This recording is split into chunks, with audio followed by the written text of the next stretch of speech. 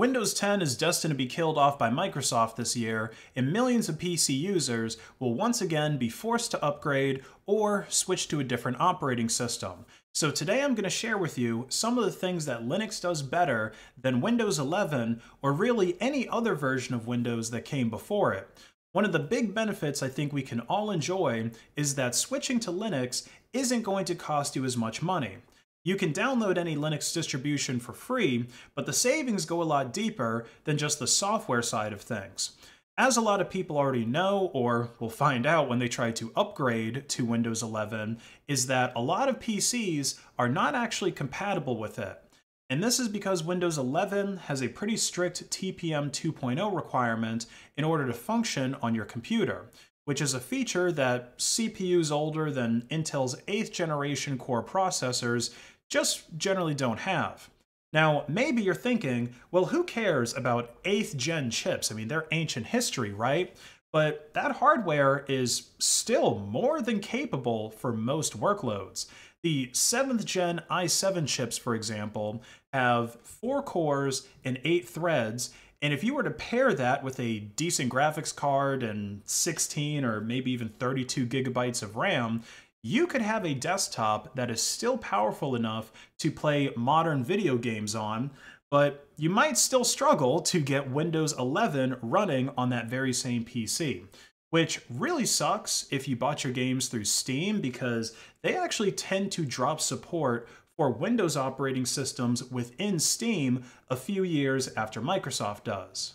Luckily, the Steam Deck runs a modified version of Arch Linux, so gaming compatibility is getting better every day in the Linux world as more game developers actually take Steam Deck compatibility into consideration. And speaking of gaming, another big benefit of running Linux is just having a lower system overhead, which can give you better performance in the programs that you actually care about.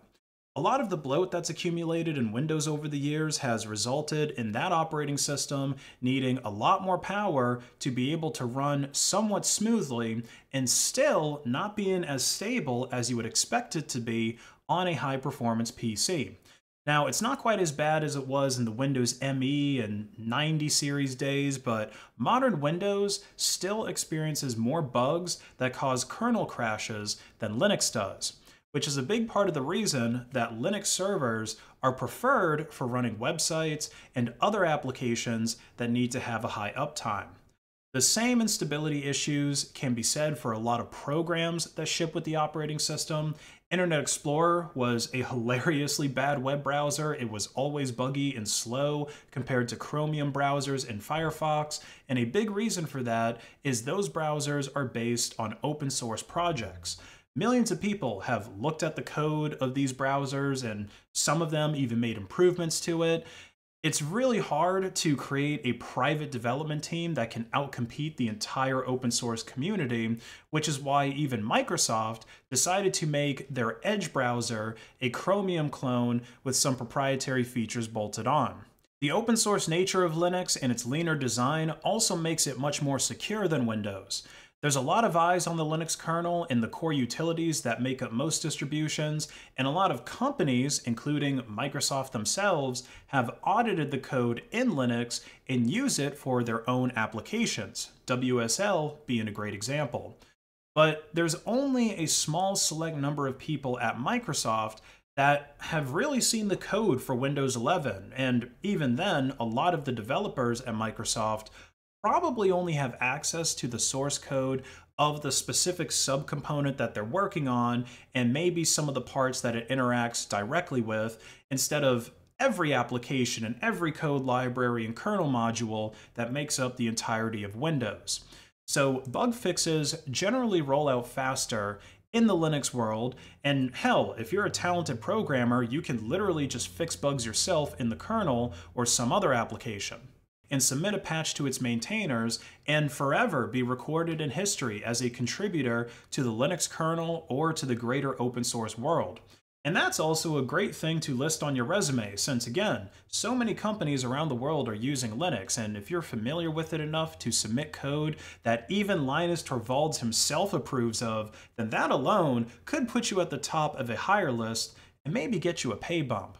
And another big benefit of Linux for the home desktop user is the customizability that is available, again, due to the open source nature of Linux and its very modular design.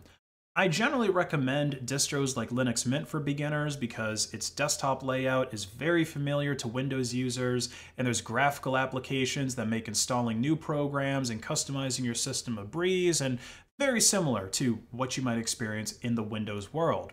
But if you get brave enough to start using the terminal on Linux and you dip your toe into the world of ricing, you'll discover that there's basically no end to how much you can customize your user interface. This is also part of the reason why Linux is used on so many different kinds of devices, and Windows hasn't had a whole lot of success outside of the desktop world. And the broader reason for switching to Linux is to finally have real control over your computer.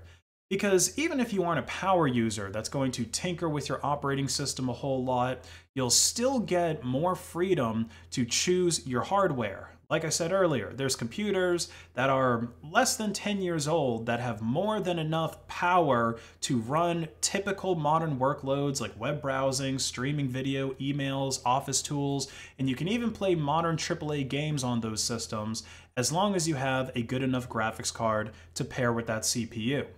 I'm thinking that this year might actually be a huge opportunity for people to build budget gaming PCs because Windows 10's end of life is going to see a lot of older PCs being scrapped, so secondhand CPUs without TPM 2.0 will probably be pretty cheap.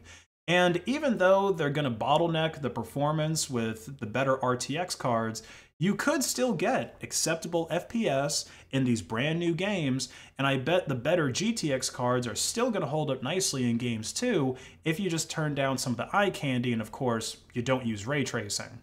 Having control over your PC also lets you protect yourself from getting spied on.